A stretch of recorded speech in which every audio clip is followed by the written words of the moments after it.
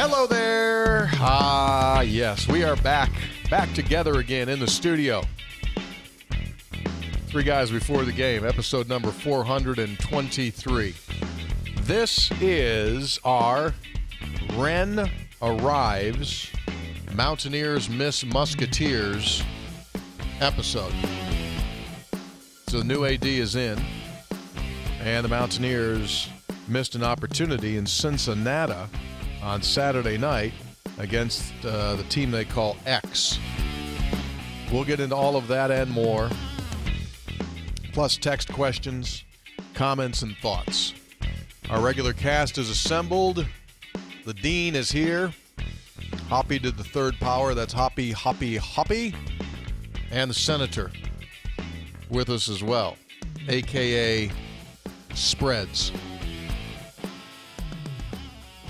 What's up, fellas? Well, a lot going on. Busy day, huh? You were the master of ceremonies today at the introduction of the new athletics director. Good job on your part. Yeah. Learn from you, Hop. Learn from you. Just realized I have my tie on. I don't need my tie on anymore. Yeah. New AD already dropped a pepperoni roll reference, so he's done his research. First ever AD in the history, only 13 at WVU, first ever to wear Jordans in his introductory press conference. That'll make news, won't it? Think that'll make news? No, it's kind of commonplace now. That's cool. Really? I like that. Yeah. That's cool. Yeah. I didn't know that. That's like a thing. ADs? That's a thing. Yeah. Yeah, be young, hip, and cool. We break the Jordans out. I like it. I think that a lot more people now will start to do that. Like, I think it's a matter of time before Gordon Gee is rocking some Jordans at events. What do you think? Would that be? Yeah, I mean, that's been a thing. I know you don't necessarily pay attention to that stuff, but that's a thing. I don't see Gee doing it, though. You don't? No. You go more with a hush puppy on him, or what would you go with on him? I don't know. I mean, I guess I should look at his shoes. I mean, he's always very nattily dressed, though, so. He is. Anyway, cool. I did ask him. Just, I said, I found out he's a gear guy. Likes gear. Swag guy. So when we sat down, I said, over, under on number of pair of shoes that you have. Now we're talking about sneakers. Sneakers, shoes, right? Same thing. I said, over, under. Set the number at 40. What? I set the number at 40. He went, over. Really? Yeah. Good, I like that. Yeah, he's over 40. Got over 40 pairs of shoes. How many pair of shoes do you have that you wear? But Hoppy, help him over there. Help him. Well, I can't help him. I'm more on the Wren Baker side than I am. I know. Well, explain to him why people don't have the number of shoes. Hoppy, you're not on the farm anymore. It's not like you need a pair of pants and a pair of shoes to go milk the cows. People, that's an item. That's a style thing that you get. Why do people have 9 watches? They only have 2 wrists. You understand? Now, Taylor, yeah, so you're wearing Nikes. Are those Nikes or is it not? Yeah, they're Nikes. No, they're Nikes. Golf. Karen let you get Nikes. I don't think the swoosh is exactly right. I think we better check the brand. I bought them on the street. Put them up. Put them up again. Let me see if it's a real. You think it might be a fake Nike? It might be. Brad, check them. Is he faking it? Sweet mercy. Yeah, they might be fake. that actually might be. I got them at the sale rack at Dunham's. What'd you do? Were you on the street in New York City with the guy that has the big bag and you go into the bag and pull stuff out? Is that what that was? No, I got him. That was in the sale rack at Dunham's. No, they're legit then. If they're at you Dunham's. see, Dr. Gee always wears 2 watches. Excuse me? Dr. Gee, today he had on 2 watches. Maybe one's a... No, but that makes some sense. I mean, he's heavily involved in the Big 12. So if you're working on the Big 12, you've got to have our time on your left, right, Eastern. And then you better have a Central Time watch because they don't translate it. That's right. So my guess is when they send out communications to the presidents, they stay in Central Time.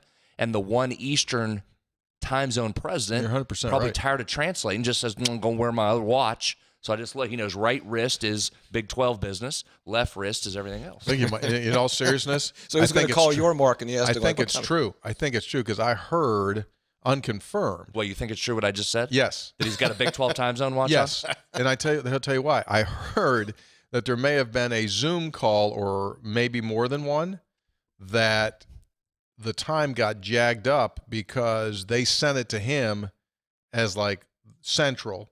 But like, so he's going like, Excuse me? yeah, it happened to him, I was told. So that's why now the guy's going double watch.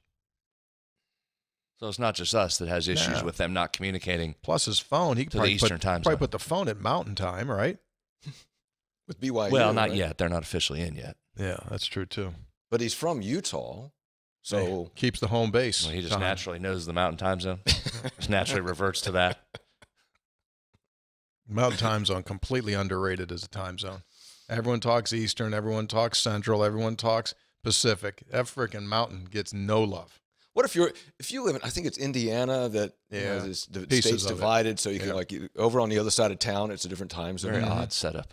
Crazy. Remember when we stayed there when we went to play Notre Dame? Yeah, where's We not stayed in the Central, played in the Eastern. Yeah.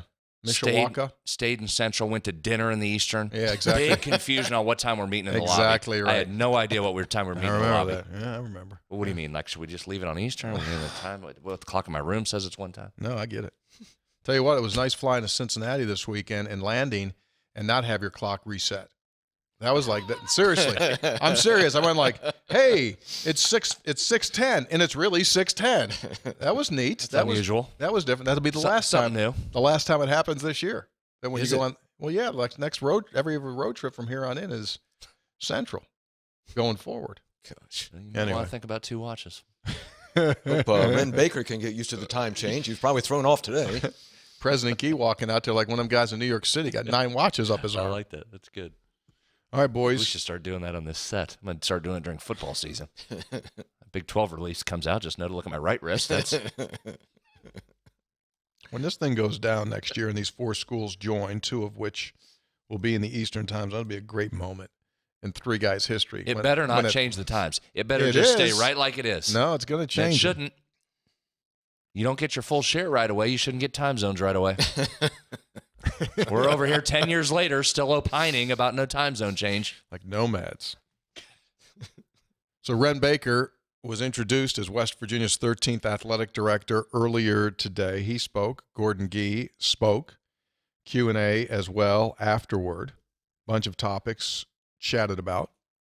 Hoppy Kercheval, initial reactions. A couple of things. I was doing my public affairs program when that was going on, so I wasn't able to watch it. So I went back and watched it just before we came down here. You said all the right things. I thought he was very tuned in to West Virginia and the Mountaineers. I think he said all the right things. I think he handled himself very, very well. What stood out to me was what was said not only by him but also by Gee about Neil Brown. And Baker said, I'm going to get in the trenches with him and figure out what we need to do to eliminate hurdles for him and provide resources for him.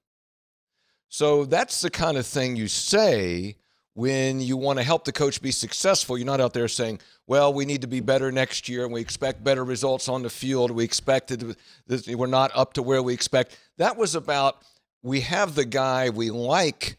We just want to help him be more successful. And Gordon Gee said some similar things. He brought up the schedule, playing the 2 Power 5s in the non-conference. And Gee also said, few people have connected more clearly with West Virginia and with West Virginians than has Neil Brown. He came in and embraced us, and we are going to embrace each other now. Almost felt like Neil Brown was being introduced today as the new head football coach. There was a lot of positive vibe on Neil Brown. Now, I would just caution, though, that according to Shane Lyons, 2 weeks before he got whacked, he got a text from Gordon Gee saying, we're in the foxhole together. So things can change. But I just thought there was a lot of positive, feel-good stuff about Neil Brown today at that news conference. Senator. I thought it was fine. I thought he did a nice job with it. I thought he hit the right notes in his speech. I thought just his demeanor was relaxed and comfortable and did seem happy to be here. Didn't seem like that was forced. Sometimes you do see that. I thought it was I thought he did a nice job with it.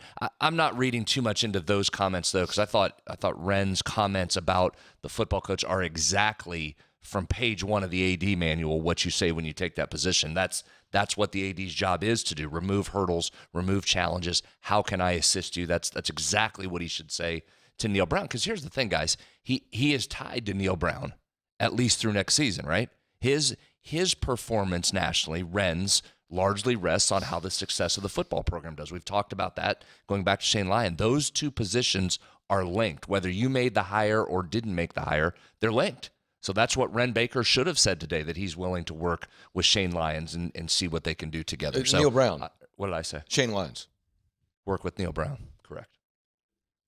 Here's what Wren Baker said about the Mountaineer football program and assessing it. I think you get in and build a relationship, work every day in the trenches. I think having coached, there's not very many ADs left that's had any kind of coaching experience. I think that helps me. I think I understand how coaches think a little bit, understand how to communicate with them, understand when they need to feel support, that there's a time, place to have conversations. I look forward to getting in and really working with Coach Brown and learning everything I can about the football program, and I'm confident we can together figure out where we need to go.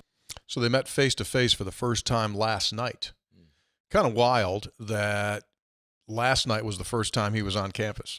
So you walk in the building and it goes like, okay, this is the building, these are the facilities. And he did tell me earlier today that he had a 2-hour Zoom call with Neil last week. 2 hours? 2 hours. Wow. So they pay the full premium rate. You know, the normal for the free thing on Zoom is 40 minutes, but you got to get the right, Brad, on that deal. You got to have the enterprise, I think. So you think that's weird that he hadn't visited? No, it happens. 10 years ago that would have been the case, but I mean the new days of the transfer portal. I mean, you don't need to visit. You just come where you're going. He did say that Mac Rhodes, the AD at Baylor, strongly encouraged him to do this. And Joe Castiglione, yes, the director of athletics at Oklahoma, also said yes.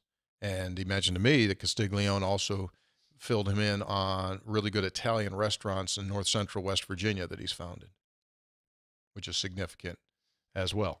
Here's Wren Baker on his first conversation with Neil Brown. Great. It was better than the first time I shook hands with him, because Troy was beating North Texas in the New Orleans Bowl the first time I met Coach Brown. He's been great. We've had several conversations. I look forward to getting here and working with Coach Brown and doing a thorough assessment of the program so we can determine, hey, what do we need? Where are our gaps? What hurdles can I eliminate? What resources do we need to go and procure? Because the football program is obviously important to the university and to the state. And Coach Brown knows that. He wants to give WVU and the state of West Virginia the kind of program that all fans will be proud of. So I'm excited to join him, lock arms with him, get in the trenches with him, and figure out what we need to do to eliminate hurdles for him and provide resources for him. There you go. It was interesting, too. Of course, the NIL question came up, and 2 points to that it was, I don't know how much we knew that Oliver Luck was involved, but he was clearly very heavily involved. And Gordon Gee just said, when so-and-so and Oliver and I interviewed them. So Oliver Luck was directly involved in the interviews of the candidates. And then ask about NIL. Maybe I shouldn't read this if you have these things. Well, yeah, I can hit it. What, you want to go NIL? Yeah. We can do that. Okay. We can do that. Let's talk. Here's Wren Baker on his relationship with Country Roads Trust, yes, which obviously is the vessel for NIL dollars. I've known Oliver for a long time. We haven't spent a lot of time together, but he's somebody in the industry that just certainly has a name and reputation and that I've connected with over time. I've had a chance to talk to the rest of the staff there at Country Roads Trust. I see them as an asset and a tool and somebody we need to have a relationship with, not one that violates the rules, but one that is healthy and does everything it can to provide those opportunities for student athletes within the rules. In Texas, we actually have a state law, so I could not have done that video in Texas. I suspect that state law will get repealed this session. So I am supportive to the extent that I can be with the collective there at North Texas as well. It's probably just like here, it's a lot of the same donors and individuals. What I think is important is that everybody recognizes and knows that the MAC is important, Other projects we're doing is important. Other areas of the university is important. But those NIL opportunities are important. It's something that we need all of Mountaineer Nation to embrace.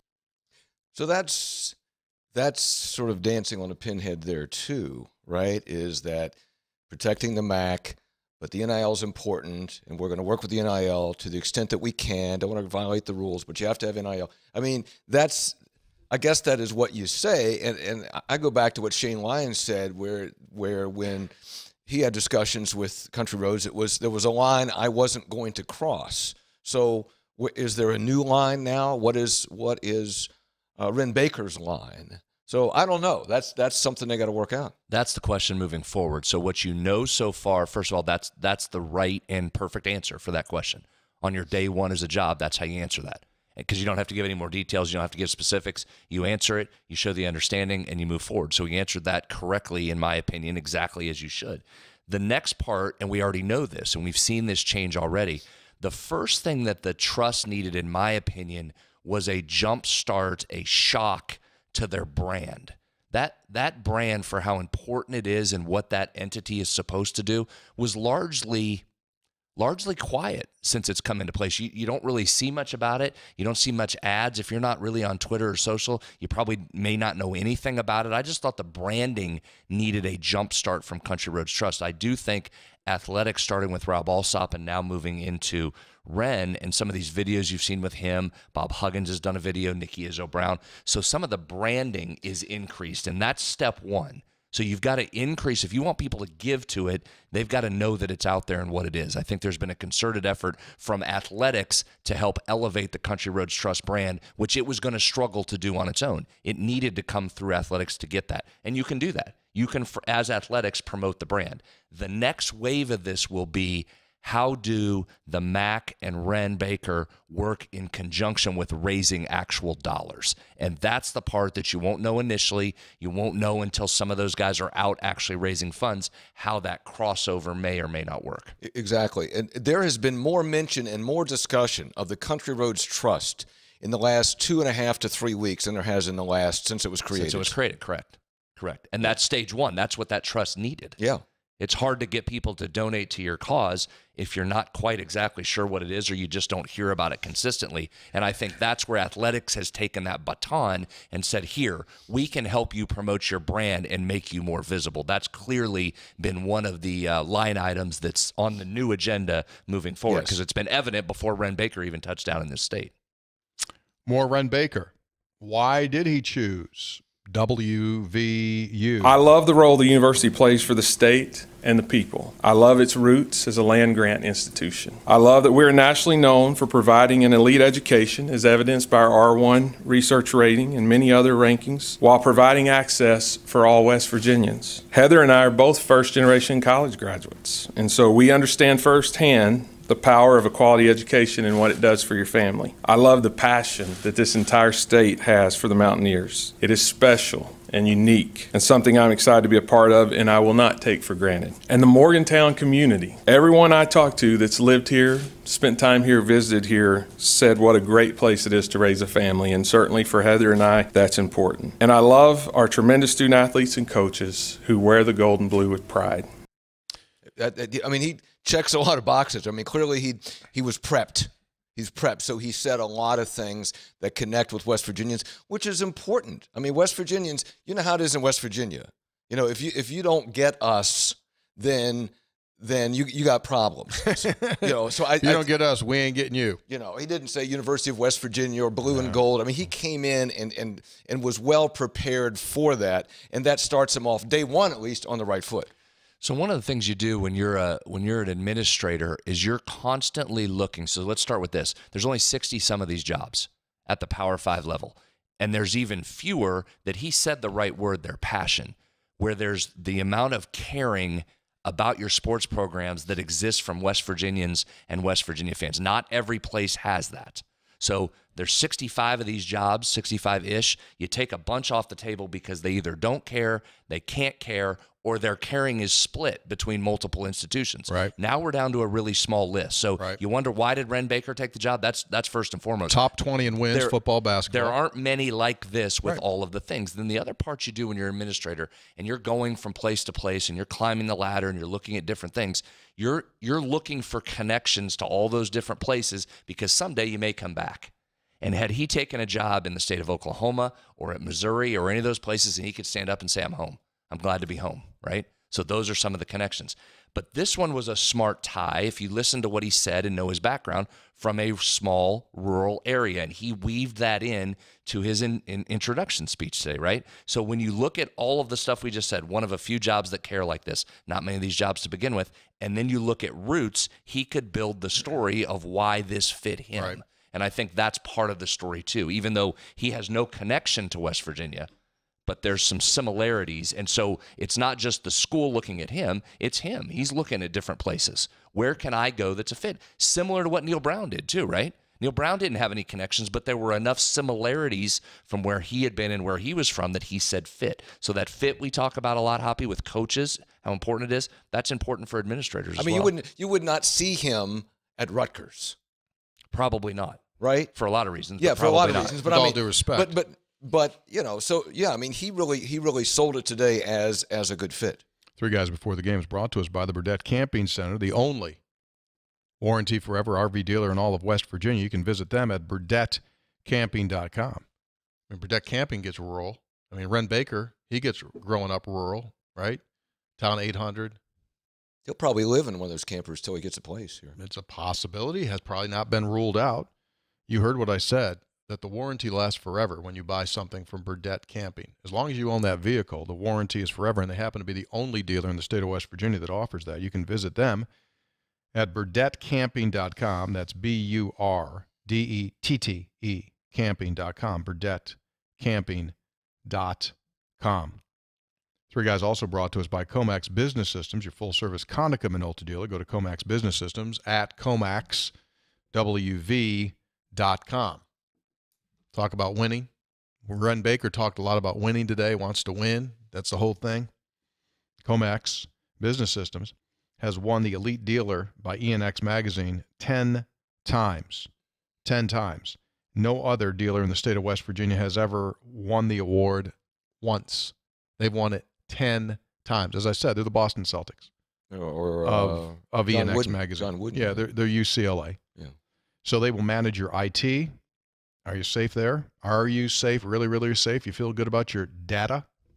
You good? They can manage your IT, manage your voice. They can manage your phone.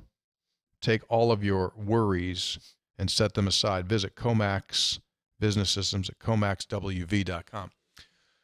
Talked to a guy today over at the luncheon. Three Guys listener told me he called Comax because he heard us, that find sponsors, Comax. And I said, did you mention Three Guys? He said, I did.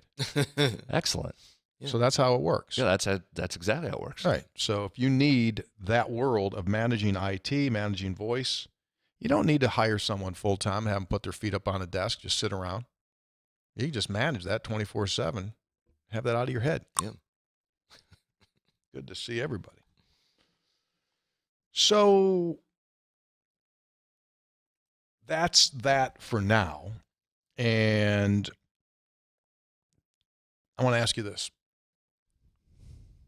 This was your world. You lived this world for more than 2 decades. When you see a transition take place, and you've seen many of them, you may have been involved in transitions. Mm-hmm. So normally, what's the evolution of a transition once the new athletic director takes over? Well, I think the first part is you have to take some direction from his or her on how things are going to operate, because they've been operating a certain way for a number of years, and people are used to that, and there's some continuity and consistency to that, and now that's all upended because you don't know. And much like everybody's sitting around asking questions, internally you're asking those same questions on, okay, how often do I pop up an update? Is he going to ask me for an update? Do I take him an update? So everything down from the granular, that stuff, really inside baseball, to external stuff. How much do I keep doing what I was doing? Is there going to be a meeting in the first 48 hours, in the first week? How does it manage? So there's these staffs are really large now. They're a lot larger than they've ever been, and that's not just a football staff or a coaching staff. That's an administrative staff too. There's a bunch of moving parts and moving pieces. So that's why we always talk about this job.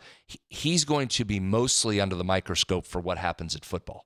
But there's a whole world of internal people, hundreds of people that now have their daily lives upended because there's a new boss, and you got to see how that boss reacts and what he's interested in and looking for from you. Mm-hmm. So it's a big period of transition for everybody. He said something interesting about that, because he said he coached some, and when you coach, sometimes even if you lose, people say, well, good effort, coach, good job, something like that. He said as an AD, you find people come to see you, either they, A, want something, B, want to complain. He said, but I'm used to that. He said, I've dealt with that. I'm comfortable with that. So you're going to deal with a lot of that too. And this is also one of those positions that your best day is your first day in regard to critics. Yes. School presidents are a lot like that. Coaches are like that. Athletic directors are like that. So like the slate starts off today like complete white slip of paper. Everything is good. And then the first thing that happens, we're like, well, now actually you can't park your car there anymore. Now we're going to move that space over to here. And like, there's one. And then, by the way, now the popcorn, now it's going to be 2 for $1 instead of 3. There's another mark. And then before you know what happens, the page starts to get a bunch of dots on it. And people are like, that guy took my spot. Well, that happens. It's not a matter of if, it's just a matter of when change is made. Yeah, and I think there's changes coming, right? I mean, Gordon Geese talked about that. The whole reason there's a new person in that chair is because the university, Gordon Geese specifically, wanted some changes. So those changes are going to trickle all the way down. Those are different directions. Those are going to happen for people internally, staff members. Those are going to happen for MAC donors. Things are going to look different there. Season ticket holders may have a different look. Prices may change. So there's right now, it's one of those where everything's written on a whiteboard. Everything that you've known is on a whiteboard. Some things may not change. May come in and say, no, like that. But there's certainly some changes coming for every aspect that touches the athletic department. Transfer portal opens. Huh. Ding, ding, has ding, it ding, ever. ding. 800? Pitt's already, this affects West Virginia because West Virginia plays Pitt next year. Pitt has already lost a quarterback and replaced him. And the thing's been open for 36 minutes and counting. Same day service, huh? Keaton Slovis out, Phil Jurkovic in, former BC quarterback that was at Notre Dame that worked with Signetti before. So West Virginia will not face Keaton Slovis next year, but we'll get Phil Jurkovic. Where's Slovis going? Undetermined at this point. That's just one. I mean, there's a million. The Pac-12's leading receiver out of Arizona, he's in the portal. Alabama's starting lineman. Yeah. Right? So this is and the point here isn't so much for West Virginia fans about who's in it right now. It's just simply what we said. Sometimes there's not rhyme or reason. Your starting offensive lineman for Alabama, outside world thinks, you got that pretty good, man. He's gone in the portal. So that's when you're Neil Brown and you're that coaching staff, that's what we keep saying. There has never been more talent available to you than there is at this time. You've got to go get it. You've got to recruit it. It's a hard process, but there has never been more talent available. Yeah, and Wren Baker said on a couple of occasions today, so much of this is about, and we've talked about this, it's retention of your current student athletes, right? You got to do a great job. Now, some of them you don't mind if they leave, because it opens up an opportunity for someone that's probably not going to fulfill what you would hope for them. But, yeah, it's about player retention. Someone hit me with this one. This was at 12:23, so a little more than an hour ago. Over 800 players are already in the portal. And interesting fact, last year, 28% of the players in the portal, only 28% found a new home. Really? That's what it said. North Carolina State quarterback Devin Leary, multi-year starter, he's out. Graham Mertz, Wisconsin, former five-star recruit, 3-year starter, he's out. And maybe the most high-profile one, you talk about something that's going to be fascinating to watch. Deion Sanders hired at Colorado over the weekend. And they put his entire I watched it, dude. First team meeting out there on video, and I was riveted. I watched the whole 14 minutes. Unbelievable. Riveted. This is going to be the most fascinating case study. You talk about a new world, and Deion's as perfect of a figure to straddle old world to new world. He's an old dude, right? He played a long time ago. And those of us of a certain age will always think of not just Atlanta Falcons and Dallas Cowboys primetime, but the Florida State stuff, right? That's branded in my head forever. And now he's a coach, but you got to talk about a cool factor. And you talk about a dude, I'm not sure who owns a room better than Deion Sanders when he walks in. But it's out on YouTube. Go watch this video. The thing starts, he enters the meeting room as if he's a championship boxer coming to the ring. He's got an entourage that's like in vertical V formation behind him. There's things happening, there's filming, there's music. He's walking and not acknowledging any of the chaos around him. And he enters the room and takes over, and he didn't just acknowledge the transfer portal. He flat said to these guys, y'all better get in the portal. He said, because I'm coming. I'm coming and I'm bringing my own luggage. Meaning he introduced the Jackson State starting quarterback, who's right. his son. Is now, he said, here's your quarterback. Introduced him. I mean, it was an unbelievable team meeting. And you talk about a different world. You talk about a different world. And this is the give and take of the portal and the NIL. Is we talked about the pendulum of leverage swung from coaches in schools way over here, swung back to players. Well, we wondered how the coaches were going to take some control of that, and some of that control comes in what Deion Sanders was saying. Like, listen, you guys weren't any good collectively. We're not doing that. This is going to change, and y'all might want to enter the portal. Wow. It's going to be a fascinating case study in non-traditional, sticking him at a big place and seeing what he can do. He's going to get players, Hoppy. He's going to get players. So it's 22 hours old on YouTube. 1.8 million views. 1.8 million views. Now, do you think Colorado was looking to make a spark? It's been dissed on. They're 1-11 this season. Hold real quick. He references in there that people haven't cared about Colorado football in 2 decades. Might be longer. Might be closer to 3 decades. And they're I think they're the story. Of Eric Bieniemy. Correct. Yeah. And Salinisi. Darian Hagan. Cordell Stewart. Mike Pritchard. Rashaan Salam. I'm just going to pull up a little bit of this. I have no idea where this thing falls, but let's hear a little bit of his rap here. An opportunity to do that, but you got to believe. It's the spirit around this team, around the school, that is not traditional. In some kind of way, you guys have accepted it, and you've begun to be complacent with it. And even some of the guys that aren't here that's supposed to be here, those are the ones. All this gonna stop.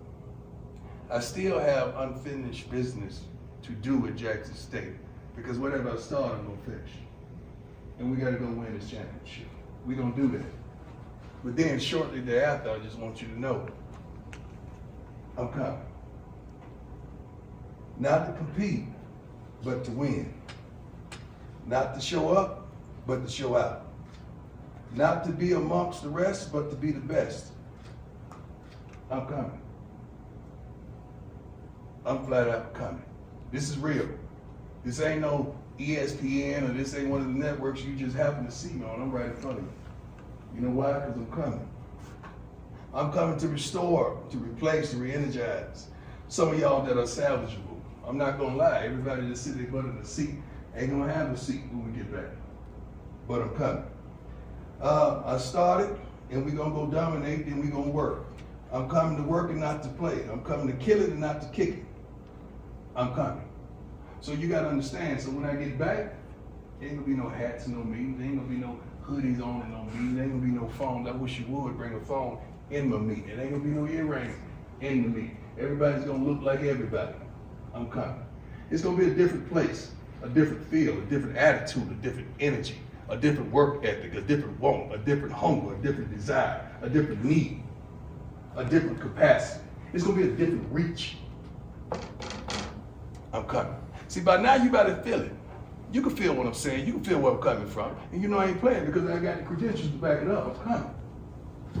And you're gonna hear me because it's gonna be little solid little footsteps that you don't even have to strain. But you're gonna know I'm coming. Just a second. It's amazing. See that line right there? He said, basically you're going to I got listen the because I got the credentials. credentials. I thought that was a strong line. Here's the other thing. I don't think he had notes. I mean, he's just going. If you've just listened to riffing. him at any of his I stuff, think it's some bullet points. he goes, well, he re-energized, he looked down, but he didn't carry anything in there he with went any with- notes. That was football coach, and that was preacher. Yeah. And yeah, it's going to be a magnificent case study to see if he can pull this off. Let me give you a 180 on that, a different perspective. Sure, Hop, go ahead. And that is, I interviewed Charles Huff today, the head coach at Marshall, because they just got announced they're going to the Myrtle Beach to play in the bowl game to play UConn. And I asked him about the portal, and he said one of the things they have to do as well is, re-recruit players, make sure that they stay, and also to try to convince players that it's not necessarily the grass isn't always greener. That when they go someplace else, a coach is still going to be on their butts. They're still going to have to practice. There's still going to be bad days that they have to deal with. There's still going to be losses.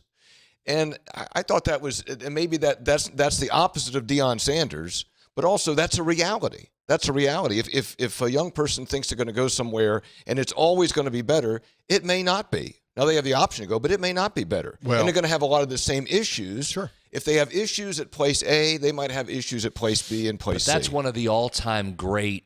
You're not talking to me. I mean, you're talking to Tony about that. I know. I mean, I'm not going to have that problem. I know. I mean, you're talking to him.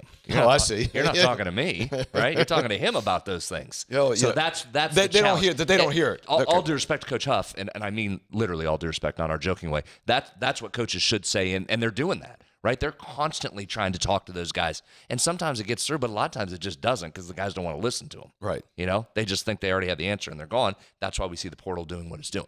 Yep.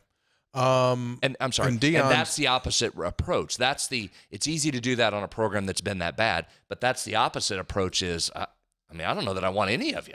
I'll start the whole damn thing over. Here we go. That's what he said. Yeah. And he said in this thing, Hoppy, he goes, what's off-season going to look like? He goes, my goal is to make you quit.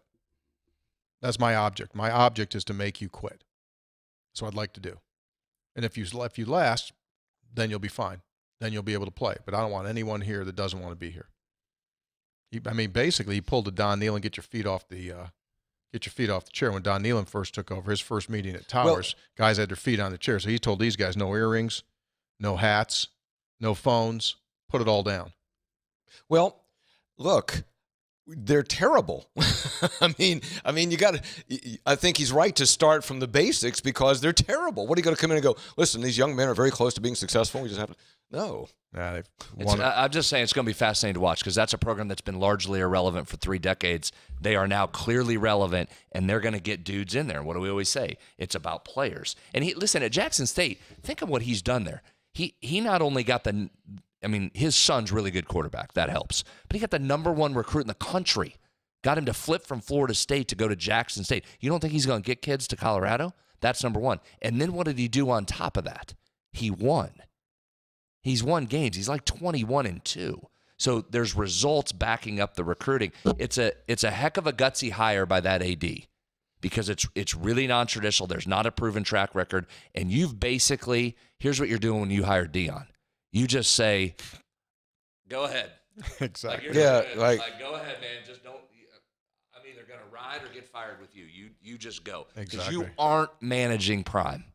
You're not managing that. I heard some Bobby Bowden when he first took to that podium yesterday. Because, right, he got 4 years of Bobby Bowden. And I heard a little, okay, here we go. A little bit of that. There's a little bit of that. You know what else there's a little bit of? Oh, yeah, there it is. I got another Scopes yell at the game on Saturday. You what? Say it again. Cincinnati? Some guy gave me a Scopes. Scopes! I got a response from him when I hear that now. I ID them, then I give them. It's a code. That's good. Except it might get you cuffed and stuffed. Met a nice listener myself this weekend, Super 6. Oh, really? Randy Hunt. Oh, yeah. Yeah. Independence. Yeah, stop by. Stop by the Yeah. booth, in fact. So we had a nice chat. I turned the game His on team, there. yeah, they're pretty good, huh? What's that, who? Independence.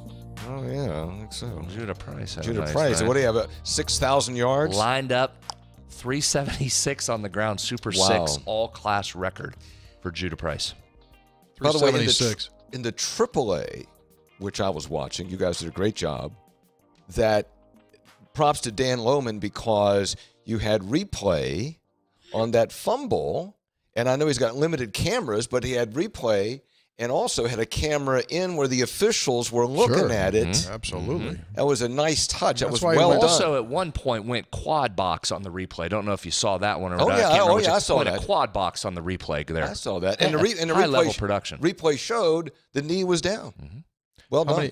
I watched Friday a teeny little bit, and they went into the booth. How many replays did you do in the 3 games? I lose track because it kind of runs together. Each coach gets 2. There were quite a few. I mean, there was every bit of 5 or 6 over the course of the 3 games. Man, who was the coach of Huntington Yeah, Billy Sales. threw the red Marker. marker on the field before the kid had run. Was that right? No, that was Nathan Tanner for Parkersburg South. Had Oh, it yeah, out there. in Marcus Parkersburg, It was yeah, really yeah, good. So, because- yeah, we had some good. That's always one thing we like to watch is how far they throw the challenge flag. John Cole from Bridgeport holds the record. First year replay. My man, John Cole, he wound up like arm was back on the ground and he let it fly. It was a good motion. Yeah. The play wasn't over. Nathan Tanner has the thing, and I mean, yeah, the play Huntington player was still not in the end zone, and they throwing that thing out. So we had the quickest challenge in Super 6. Was he right? Unofficially. Yeah. I think that one was right. He won the Yeah, challenge. because at first they called it a touchdown, but then they reversed it. Brad, I'm surprised you didn't complain about the length of time because they took a long time, but they got it right. Got it right. That's what it's all about. Text number 1 of the day. Guys, 3 exclamation points. Monday's podcast, episode 421. You promised details on Thursday for the Apothecary Ale House Hoppy Kirche Vale unveiling party.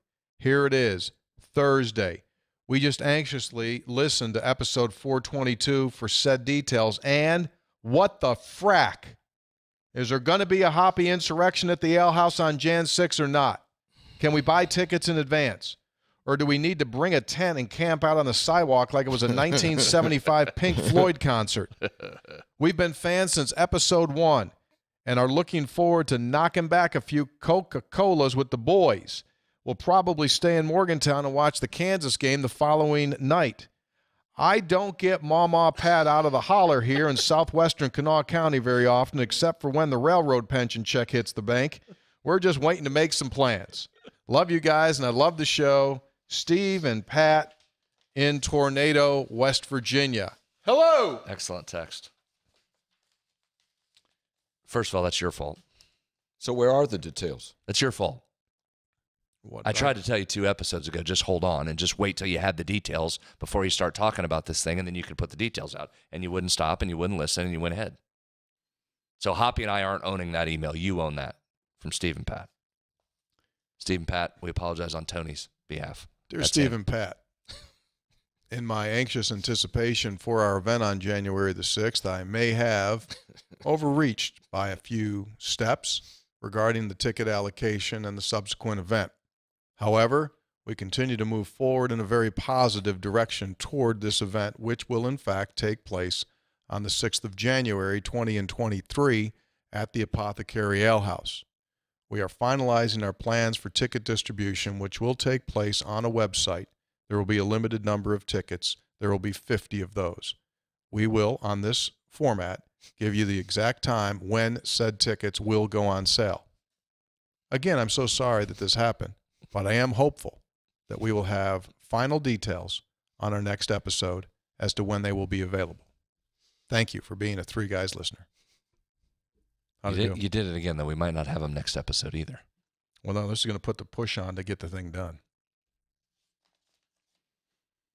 Hey, 3 Guys, Andy from Hurricane here. Just got done listening to episode 421. I find it very interesting that you guys brought up how easy us insurance guys have it. That could be correct in some degree. Ironically, I was a sports communications major in college. I did play-by-play, football, basketball, baseball, volleyball. Now, look at me. I got an easy 9-to-5 insurance agent job. I guess it does have its benefits. It allows me to travel around umpiring college baseball in the spring, reffing football in the fall at local high schools and yelling, Hoppy, Hoppy, Hoppy, every time there's a first down. But I got to say, I envy you guys as well. You do a remarkable job. Can't wait to see the new beer. Keep up the excellent work. There's heavy beer anticipation. I hope this thing works out. Will from Richmond, dislocated from Summersville into Wahoo country.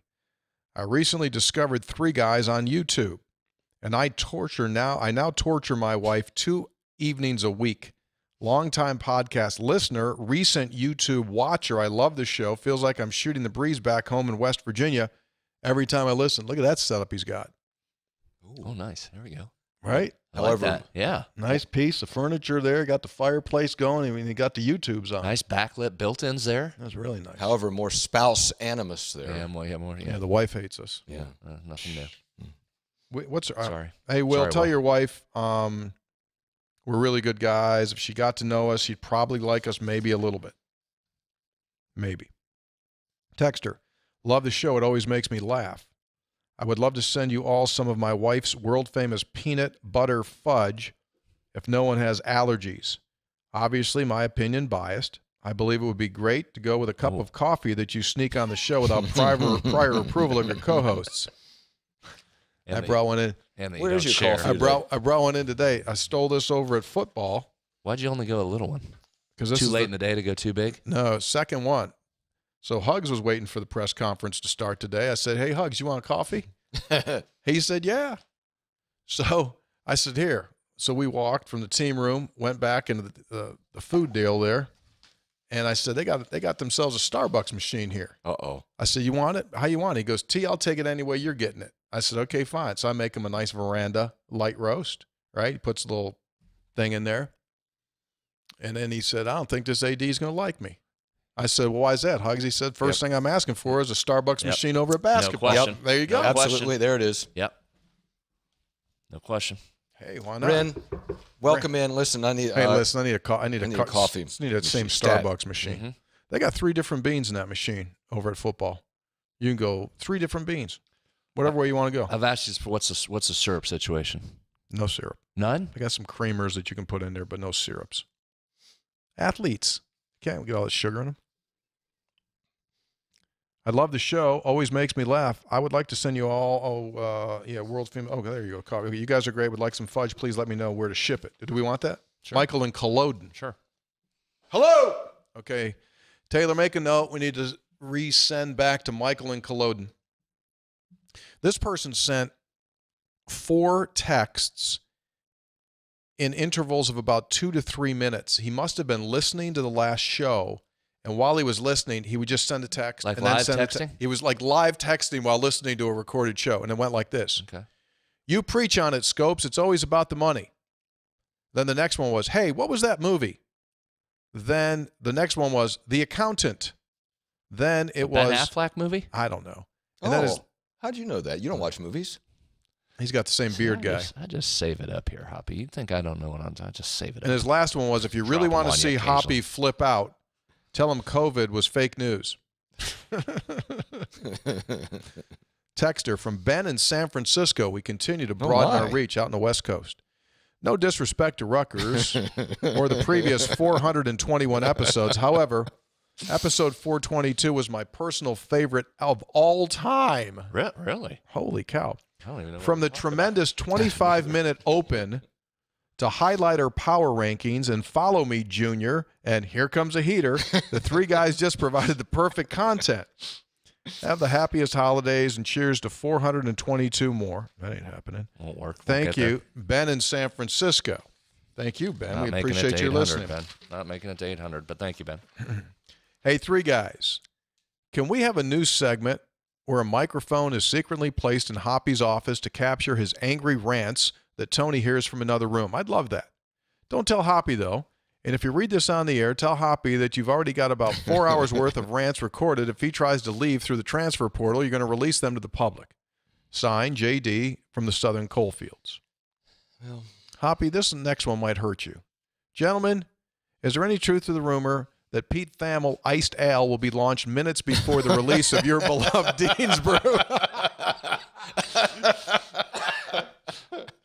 was pretty good. no doubt. boy. No doubt. That would really bum you out if Thamel came in. What if Thamel What's runs that? into Or- the apothecary house right before they're getting ready to pull the tap back on Hoppy, and Thamel says, "I got the first one. It's my beer." Yeah, I was gonna say that, or there's it's likely Thamel will be in the apothecary with a shot of the kegs coming in and the label. He'll release the label before we will. He'll scoop us all. First reported by Brett McMurphy. Hey, three guys, I just finished the highlighter episode, and I agree yellow's number one choice. Three things. First, there is a distinct difference between reasons and excuses. Second, in my opinion, for Neal to stay beyond next year, he will need to retain out current talent to a reasonable degree and show improvement in the win column. Third, are there any early candidates for Brad's replacement now that he's a shoo-in for the North Texas AD job? Thank you. Thanks for all you do. Looking forward to buying me a Dean Stein cooler. Hey, three guys, long-time listener, first-time text. Just finished episode 422, and I have to say, after the week I had, I needed that good laugh that you provided. I know I'm on the minority with this take, but keeping Neal was the right move. I just wish they would have announced it sooner. Serious question here, though. What is the likelihood that Rodney Gallagher flips to Penn State? Just hope somehow he decides to stay a Mountaineer. Thanks for all you guys do. Keep up the good work. I'm looking forward to the first drink of Kercheval. Lonnie from Chapmanville. You know, that could have got botched. Excuse me? That Gallagher thing could have got botched there with the timing of this and the way there was the no word for X number of days, however long that was. I think he's probably okay. I think you're good there. I mean, he seemed to indicate that when he was interviewed after the basketball exhibition I think game. you're okay. People keep referring to the last episode as being funny. I don't even remember. Do you? I don't either. Highlighter, I remember. I thought that was cute. And also, here comes the heater. I remember Heater that. was a great line. Heater was a great line. But what was it in reference to? Was some guy who said, "With all due respect, I love the show," and then and he was getting us ready to come down with some high heat. How come nobody ever texts and says, you guys had great insight on that coaching situation? Nobody ever says It's that. always about highlighters and beer and boars. From Jim in Charleston, I'd like your thoughts on something that's occurred to me, given the fact that few players make major contributions as freshmen. How easy it is for players to switch schools. Should colleges stop worrying about recruiting high schoolers and just spend all their time scouting other teams and filling their rosters with portal players? It seems like a lot of effort to recruit and coach up a player his freshman and sophomore years only to see him leave once he's got some success and shows his potential. So you're certainly not the first to bring that point up. I think time will tell how that evolves. I'm not ruling that out, but I think we have to have a period of time to go by to see exactly how many % do depart. And then once we reach a point of kids going, wait a second, that wasn't a good move to depart, does that lessen?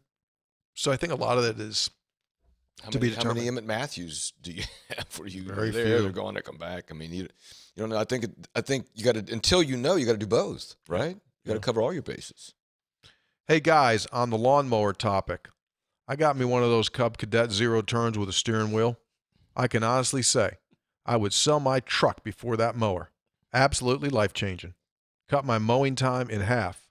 Let's go, Mountaineers. You were the one having the mower issue? Trying to Correct. find it. Can't find the zero turn with a steering wheel. Yeah, he's trying to find one. My issue is mine's in my garage with the hood up waiting for repair. Pull the hood Hood up. up? What do you mean hood up? Is it a tractor? Yeah. What kind? John Deere. Oh. Hey, let's talk a little Mountaineer basketball. We'll Yeah. go back to text in a second. Yeah. Let's talk about how we handicapped and previewed it and then what came to reality. Yeah, so that tough loss, wasn't it? It was a game you started It was off there. blistering hot, making shots. You're in that game, and then it was just down the stretch late. You just couldn't buy a bucket, and they kept scoring. And it's one of those, I think that goes down at, that's not a bad loss, but that could have been a really good win is the way I categorize that. Like in the Ken Palm rankings, West Virginia dropped like two places. So an insignificant loss when it comes to that. But, man, that would have been nice to have that non-conference road game. But let's look at a couple things we went through on Thursday. Hop, you ready? Yep. So one of the keys we said were early on this season, teams were having success from three versus Xavier. They were a bottom 50 team nationally in opponent three-point percentage. Tony, what'd you see there from three? Made a bunch of threes. Yes. Could have used a couple more, but made a bunch of threes. West Virginia hit 47% of its three-point shots, well above its season average. Second thing we looked at, West Virginia was putting teams on the line. I think this was especially Bing, bing. on the money here. Bottom 20 teams West Virginia is in terms of opponent free throw rate. Xavier shot 30 free throws in the game, made 23 of them, which gave them a plus 12 points just at the free throw line. That was a big difference in the game as well. Talked about Xavier's offense. It had been elite, 15th nationally in offensive efficiency. Could West Virginia slow it down because West Virginia had been top 25 in defensive efficiency? Xavier scored 84 points, a season high versus West Virginia, shot nearly 60% from two-point range, 42% from three. They had the best effective field goal percentage of any team West Virginia's has faced so far. So the answer was no. They were relatively level hot throughout the whole game, Tony. Yeah. They never cooled off. Which means West Virginia defended very badly. Didn't defend like it had been so far. So that was a battle of elite offense against an elite defense, at least in terms of the stats. Yeah. That elite offense at Xavier won out by just a little bit at the end. Yeah, I agree. So totally agree with you that would have been a good win that would have helped West Virginia's resume big time in March. It's not a killing loss. I also came away with that reminding myself that we've got 9 new bodies running around out there for the first time. These guys are still learning how to play together. Yeah. And you just don't have your identified studs yet where your go-to. And we asked that, who's going to take the shot? The end of the game, you need a bucket. Yeah. Where do you go? Where do you go? And that's still in developmental mode. Because there's multiple guys with the skill. It's just who develops and emerges and is comfortable and can be consistent in that role, and that's just going to take some time to work out. Yeah. So now you have 4 in a row at home starting Wednesday against Navy. So you're 6-2. You'll be 10-2 by the time you go back out on the road. And then your first 2 games in league are at K-State and at Oklahoma State. And in a league in which West Virginia has got to probably go 9-9 in conference play, you got to go right from the very beginning of this thing, and you got to get W's. So it's on. And we're still waiting on the Jose Perez activation as to when that does come. It's in the hands of the NCAA, as we said. And now, what will he bring to this team? How does that all mesh together? Yeah, and the win is just such a critical part of that. I mean, we've talked before about what's the NCAA doing with it, but it is an unusual situation in that, and this is that weird crossover part of the world, Hoppy, where we mostly facetiously, but some of it's true, we say there's no rules, right? There, I mean, there's guys going to their 7th school, playing for their 5th year, and here's a kid that very clearly is able to transfer because his coach left. But it is also odd because you haven't seen many of these situations where the semester was already underway. I mean, the coach got let go at such an unusual time 2 weeks before the season that there isn't a lot of precedent for this. So is the NCAA what are they doing? Can they just get together and have a committee of 3 and best 2 out of 3 win? Or I don't know. I mean, who do you call? You can't reference back to 1987. What do you do? NCAA now just says, I don't know. We don't make decisions anymore, so I don't know what we do about this. Interesting, West Virginia opens with the expansion team at K-State.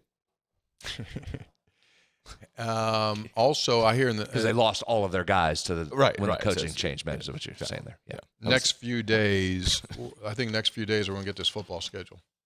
Oh, really? Yeah, I think that I would be stunned if it's not this week. What are you doing over there? There was all kinds of commotion. We're just trying to have a high-level discussion about the that's fine. Manila folder for Perez sitting in the inbox in Indy. Well, as you well know, this program NCAAs are still in Indy, right? Yes. And they're still building enough for sale or anything? I mean, it's still offices and probably a lot of remote work going on, but not a whole lot of people there probably. There's a lot of sagebrush blowing down the street in front of the building. As you know, we do accept food items from our wonderful listeners. This one came from Canada, Kitchener, Ontario. Huh? Kitchener, Ontario, the same hometown as WVU freshman Josiah Davis. I hope you guys enjoy this syrup. I wish you and your family the happiest, the hoppiest of holidays.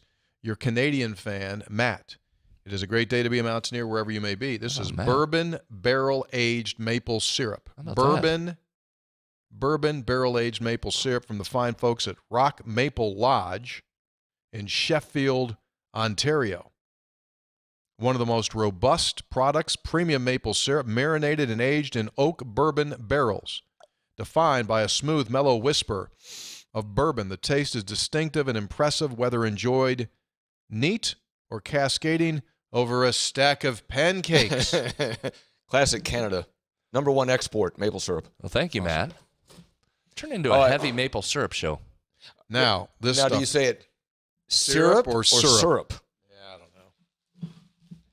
Brad, I think you said syrup. I do say syrup because I also say Syracuse syrup.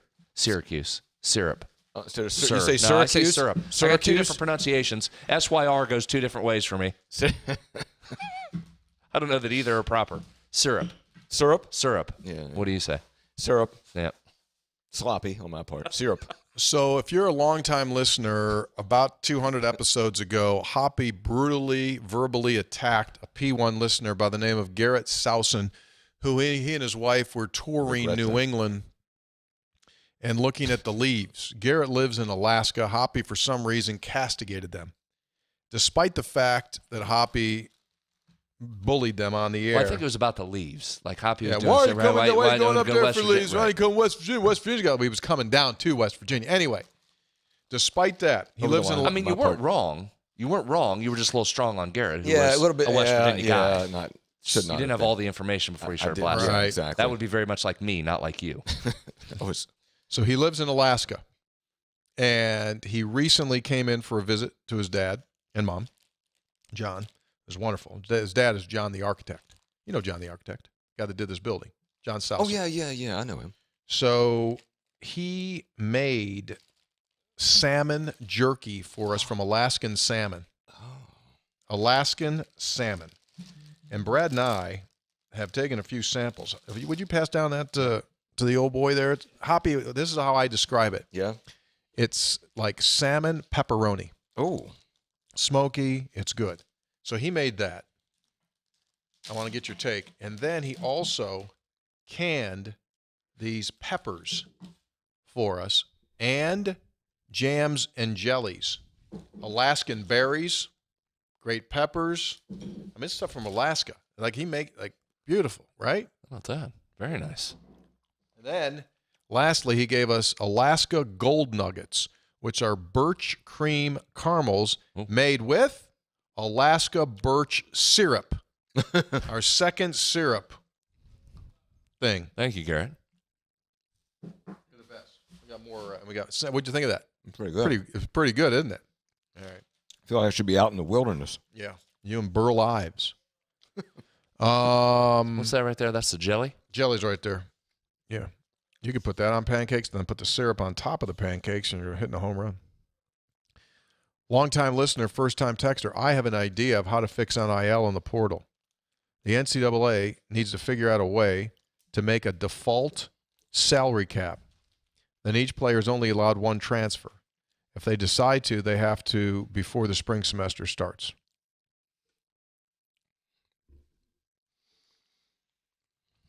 I don't know. No rules. I think, John, the problem there, bud, is anytime there's going to be a rule that will limit movement, you're going to get a lawsuit. And I think that's the issue. Hey, three guys, I was listening to the last episode. Hoppy said he got an electric mower, gave it to his wife. I thought to myself, of course Hoppy's making his wife mow the yard because it involves going outside. Huge fan of the show. Keep up the great work. Let's go Mountaineers. Texter, after listening to Thursday's show and Spreads considering his options for a North Texas vacancy, I'm wondering if Brad would consider getting his uniform down from the rafters and make a comeback in the new Baker athletic department. If he returns, would Brad bring back the mini blimp to fly in the Coliseum, which served as a staple under the Catlett Beeline era? I'd love to hear Hugs comment on an indoor blimp. Appreciate that. Never say never. Liability issue. Ooh. So never say never. I'm pulling the uniform out of the rafters. I will say this on never. Never again on the blimp under my watch. I liked the blimp. Huh? I liked it. I'm sure you did. And it's a great promotional vehicle. No pun intended. The level of stress that was added because of the blimp was not worth the reward in my opinion. A lot of stress there, Hoppy. Told that story before. Yeah. Hard to find. It might be easier though to find blimp operators now because of the proliferation of drones. These drone guys, a lot of drone guys so out that might eliminate some of it. That was a heavy concern. Did you operate it? No. Oh, I had a guy. Had to go out and get somebody, and that was always a concern. Didn't want to get strong armed by the blimp operator asking for more and more. Well, couldn't make it effective, so I can't do that. Can't give you more than the basketball coach. Sorry. Threatened to walk. Texter. Here we are night before a game. Got to pay a guy $4 billion to fly the inflatable blimp, and students are trying to hit it. A lot of concern. Every time that damn thing went up, I was nervous. I had to walk out of the Coliseum. I couldn't look at it. You ever just say to the blimp operator, I tell you what, I'm going to park it, not going to fly it, leave it right over there. Deflate it, leave it right over there. No, happiest moment before one of the seasons, my poor graduate assistant called because he was having over there doing a strategy session, getting the thing up and testing it night before a game, called in an absolute panic. He was near tears because he thought I was going to go bananas, which, valid. Thing blowed up, Hop. Really? Blew it up night before a game. Like the Hinton. Yeah, just blew up. Herb Morrison. The inhumanity of it all. I just asked one, can it be fixed? I said, okay, scrap it. Called the sponsor and said, don't worry, I'll take care of you. We'll do something else. Oh, I'm not going to repair it. Done. Kathy from Washington, West Virginia. On Thursday's podcast, you mentioned that Prince William and Kate were at Joe Mazzulla's game. I've attached a video segment from his post-game interview. A reporter asked if he had seen the royal family attending the game, and his response was, basically he said, the only royal family I know is Jesus, Mary, and Joseph. So, I mean, that's Joe. I mean, he played it deadpan. Like, that's just Joe. They were right there. He knew exactly what they were and who they were. And you don't play that stupid game. He was jacking them. You know what? He's the NBA they're coach. Off to a fast start. He's the NBA coach of the month. Yeah. Texter, since we're in the off season, Hoppy, this is for you. I'd like to ask this question. We often hear West Virginia's got 1.8 million people. According to Wikipedia, 20 biggest cities in West Virginia add up to a population of about 355,000. 20th biggest city is Hurricane with 6,000. Where in the world do the remaining 1.45 million people come from? Around. It's a rural state. It's a rural state. I mean, well, that's good. No, fine. Just that. I mean, it's a rural state.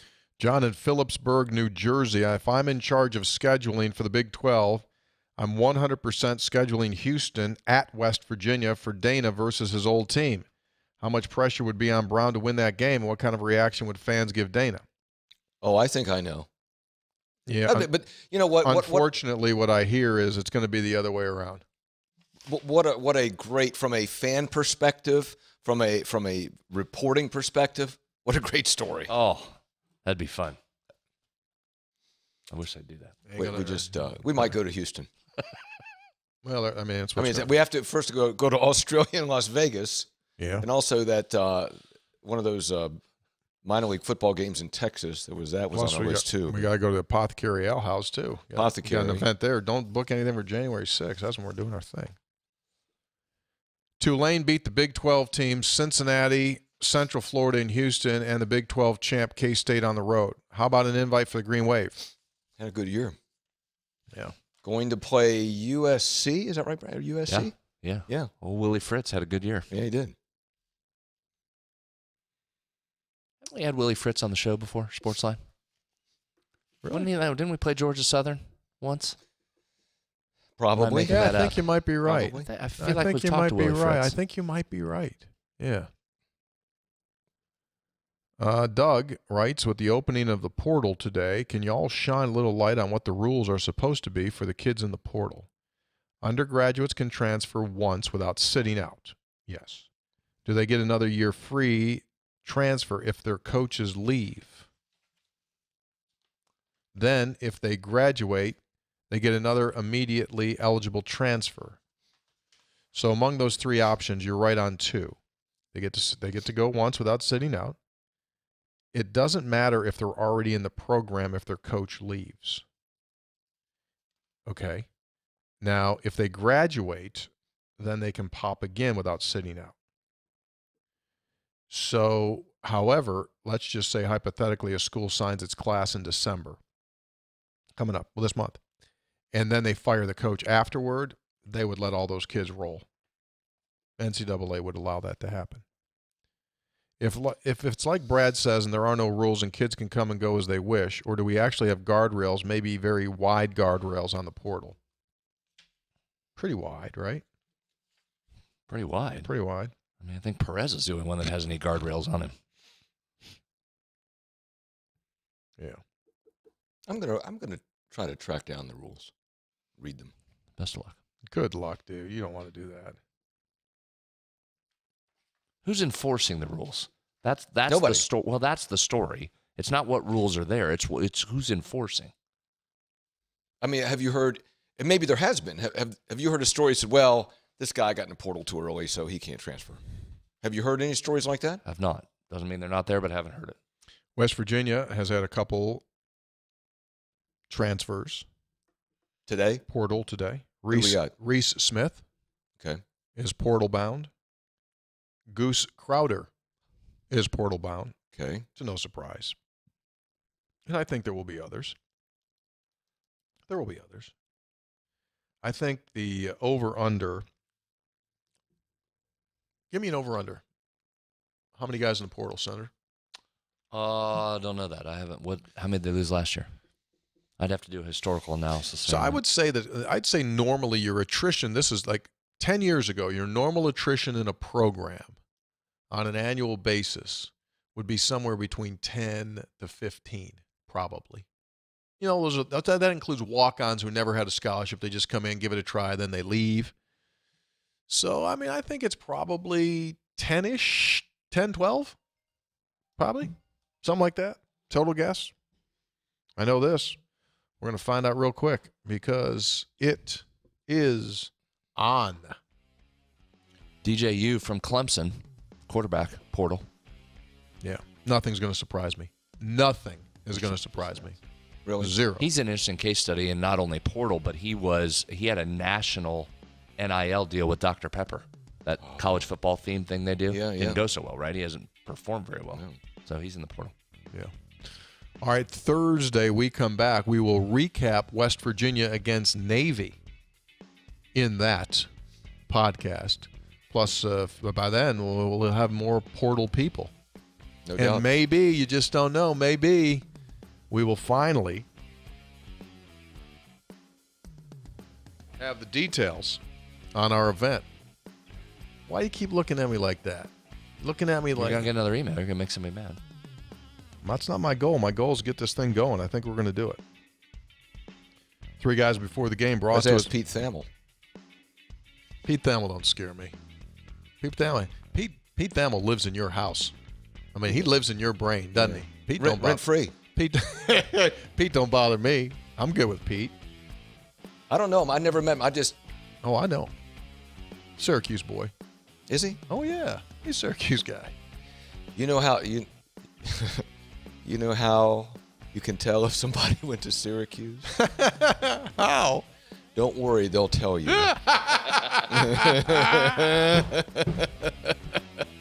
That's not funny. It is. It's exactly Three right. Oh, guys- it's Syracuse. Yeah. Three guys before the game is brought to you by Comax Business Brad, Systems. were we right or we right? Your full service. That's funny. I've never heard that before. You never heard that? That was a good one.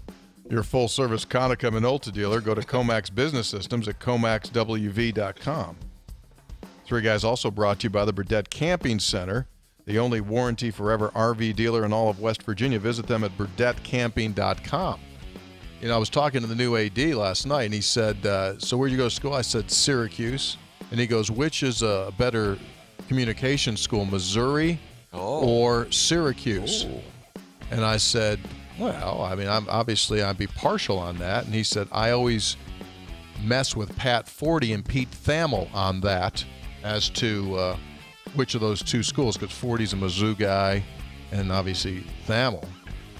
And I said, Wren, you haven't met him yet, but don't bring up Thamel's name to Hoppy Kercheval. There'll be all kinds of problems. Also, that's how Thamel got it, because he's boys with Hoppy? with Wren.